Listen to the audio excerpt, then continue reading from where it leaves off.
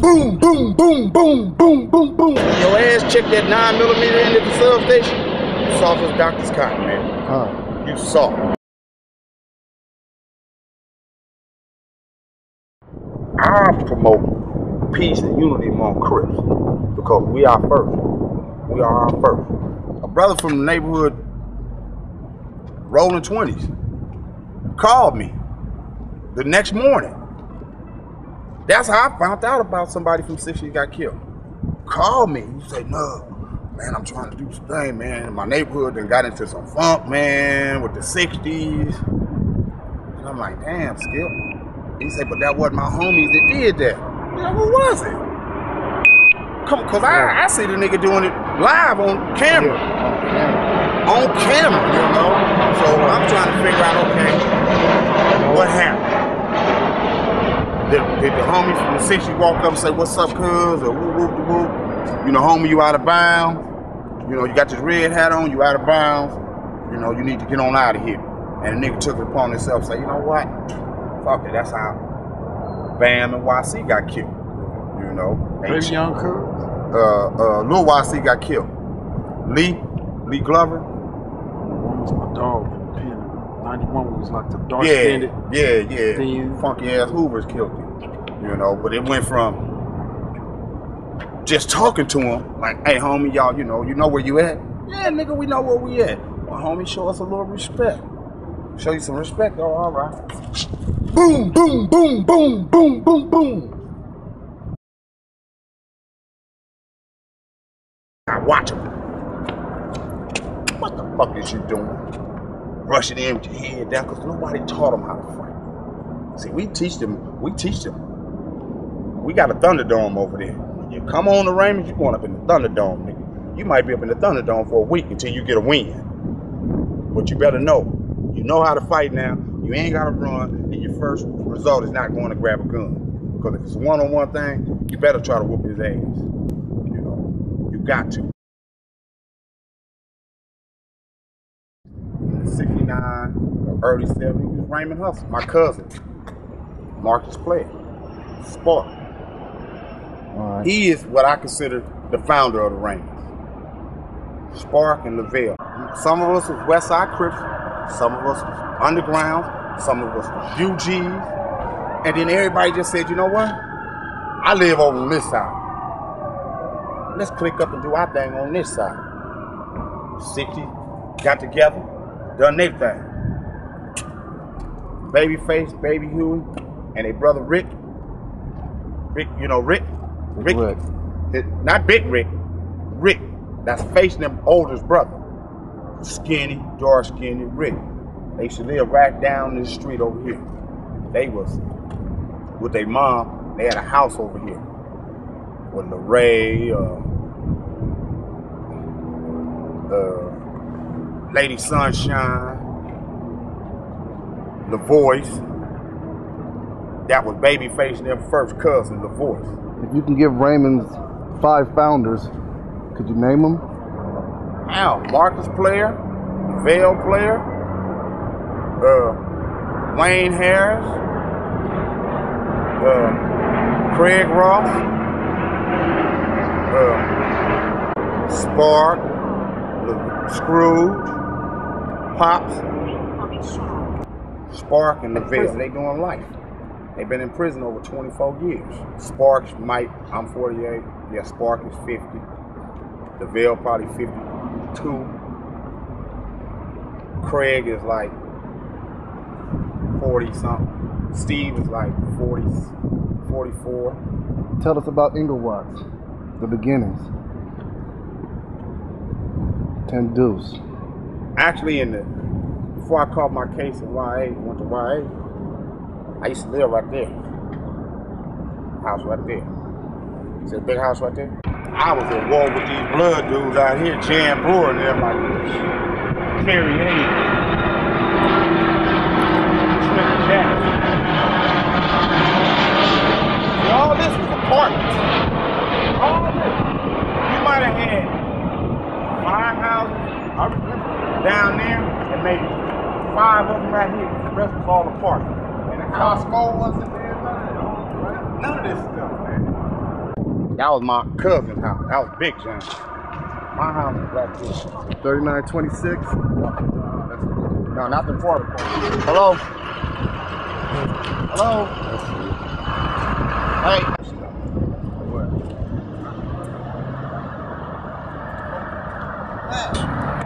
And I'm gonna be honest. First, I used to come over here with my mom, buying the house, living over there. My dad was staying here, my stepfather was staying here, my mama was in the one too. I used to want to come over here because the police used to be on my ass over there. So Inglewood police had white cars back then. And you go to jail, you went to the fire department. See, they didn't even have a police station yet. You go to jail, you go to the fire department. And what I did, before I went to YA and caught my murder, it was about, see this apartment right here? It's called 3850. There's probably like 13 little dudes out there. I used to come over here and kick it with, do all this old stuff, and they used to go, woo, woo, look, man, the Bloods just came over here and told us we gotta turn blood. So what? So I said, what y'all gonna do? Oh, no, man, we 102nd Street, man. We're gonna be 102nd Street Crips. We got to be Raymonds. Because if you just 102nd Street Crips, they just gonna come over here and take over y'all. They like, oh, ain't nobody gonna bust on us and do all this. Me and my cousin James, and in his backyard, got his mama's Grand Prix. Got 222 rifles. Drove down the street, came through the back of this apartment, and just started busting in the air. Pop, pop, pop, pop, pop, pop, with red rags on our face. Fuck y'all. 20 minutes later, we come pulling back up. We was young, trying to get that car back in there before his mama found it. And them, they just bust on us. Who bust on you? The families. Y'all niggas join, nigga, let's do this. Do it, kill old boy in front of him. Take them all with me. I gotta use a scapegoat. I got to empower myself. Bow, bow. Next thing I know, I get caught. Why? Come home, 1980, November 20th. I got right here, there was like 55 gang members, all claiming 10 Deuce Raymond. 10 Deuce Raymond, 1980. What year was that you popped on? 70s, early 70s. Then I get right here, I stayed in YA. So they started in the 70s, though. Yeah, we started, the foundation started, the structure started. When I came home in 1980, the foundation was laid, and we was ready. Because I went to a meeting out of this backyard, well actually over at Catholic school. We had a meeting that day. I got out on the Thursday. That Friday, we broke Bob Ketchum Sporting Goods and Big Five. And we had as many as guns as the LAPD or the Inglewood police had. We had them all back here. We were doing our thing. What was the racial makeup here? You see, it's a All lot black. of Mexicans. All What was it black. back then? All black. It's all black. What those Spaniards over here? Well, Lil Rat from 18th Street. His mama and him used to live in this house. He used to come over. He the one started the Muertos. See, they are a subdivision of 18th Street because he started Rat, Mouse, and all them little SA. Because he was the only one that lived when they moved over here in the 80s.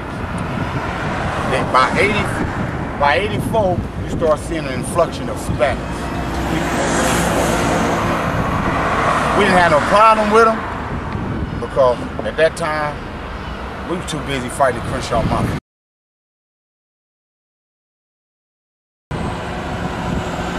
Inglewood families was trying to make them Inglewood families because Sinbad and them feared what I was doing because the Myrtles was on that side. Myrtle Street gangsters. No. This area, you Raymond. Brought the Myrtles on. Back over here, farther down Dolly, they call themselves Nugget Avenue Crips. Where the Center Park Bloods is at? No, you turn in Raymond. Anything in this general vicinity is from Raymond. That was the bottom line.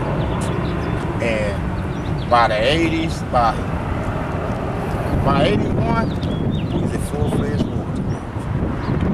Wasn't no ifs, ands, or buts about it. In the early 80s, yes, they came out in the early 80s. Not no 70s. They might have started while I was trying to build a foundation.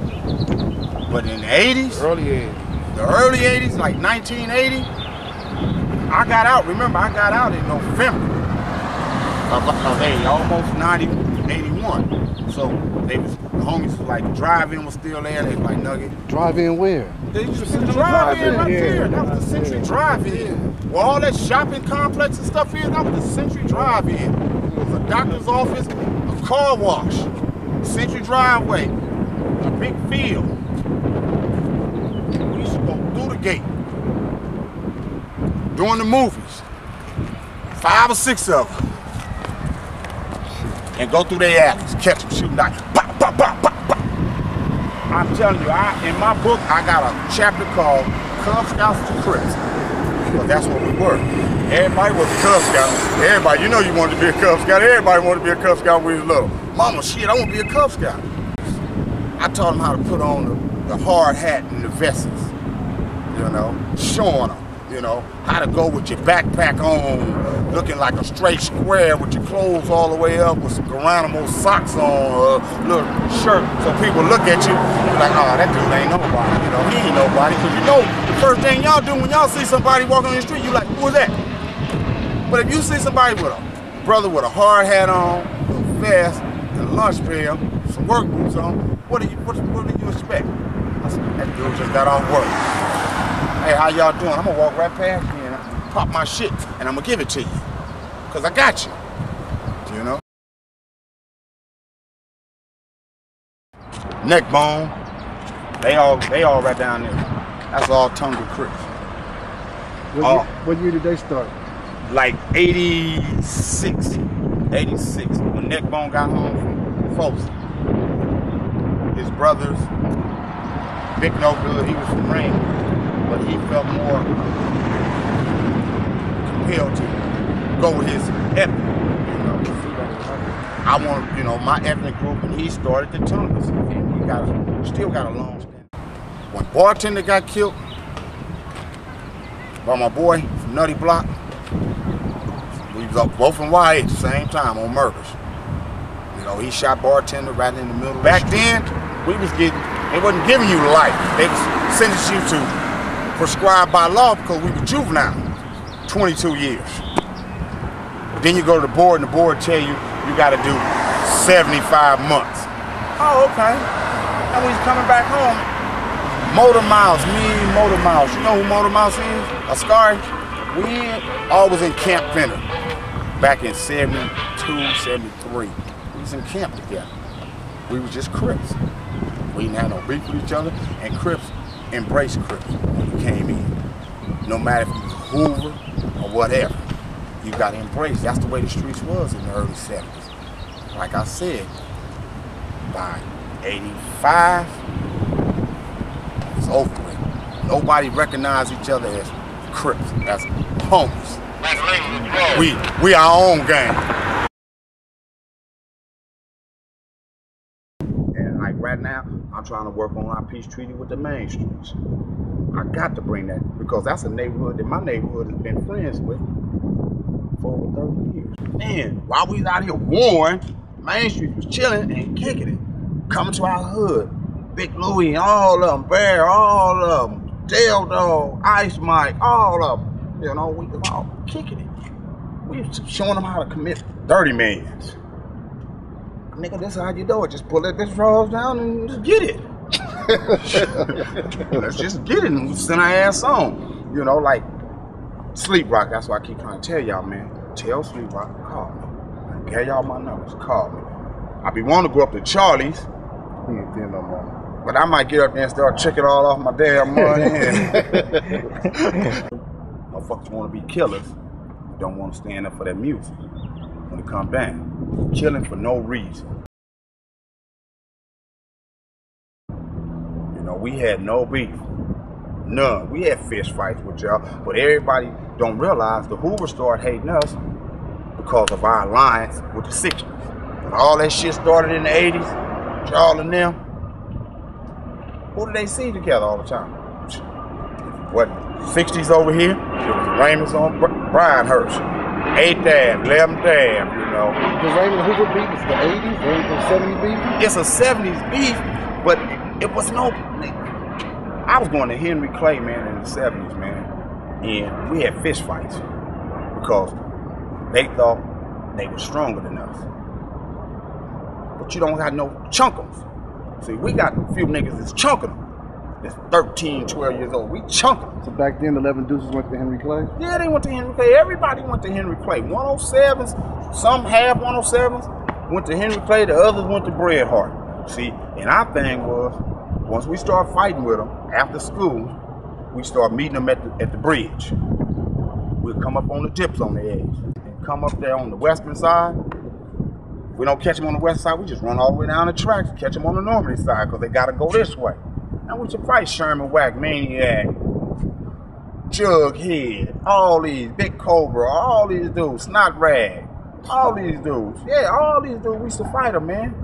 You know, my thing was, me and Termite, we was the same age. Me, Termite, and Durrell Ransom.